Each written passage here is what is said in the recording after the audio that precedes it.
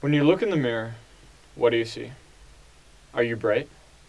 Are you a light in a world that's otherwise dark, where misfortune more often chooses those that are right than wrong? It's confusing. And what do you hear? When you open your lips, are there uplifting words as you speak, or doubts because your faith isn't solid as it leaks? And nobody can stop you as you're nothing but a waterfall of what should have been and could have been and what was left behind, when your plans didn't turn out the same in real life as they did in your mind. And in your darkest hour, who were those that cared? Were you alone or were you paired? Maybe by your shadow, or maybe by something more comforting like the gift of a hand outstretched for you.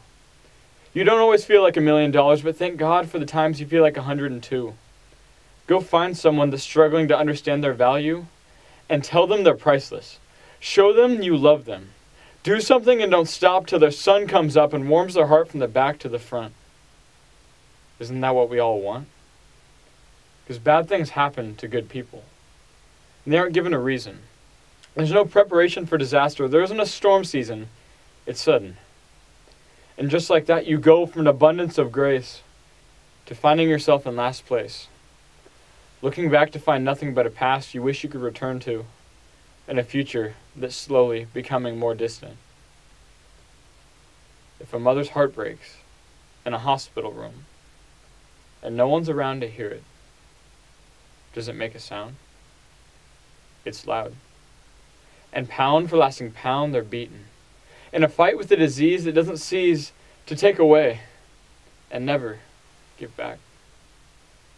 And there are children. There are children as brave as soldiers, fighting for their lives and fighting all the time.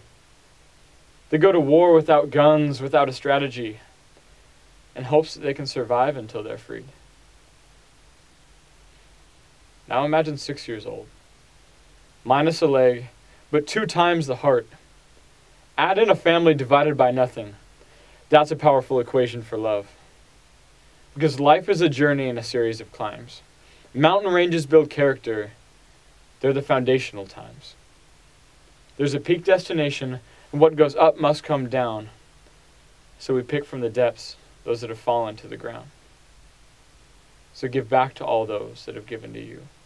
On the outside looking in, the inside has no view. Give them a vision, and give them your heart, because without you in their life, they may very well fall apart. Can you feel what they feel? Do you know hope by detection? Because faith is a wish before put into action. And when you look in the mirror and see your reflection, can you say that you did something?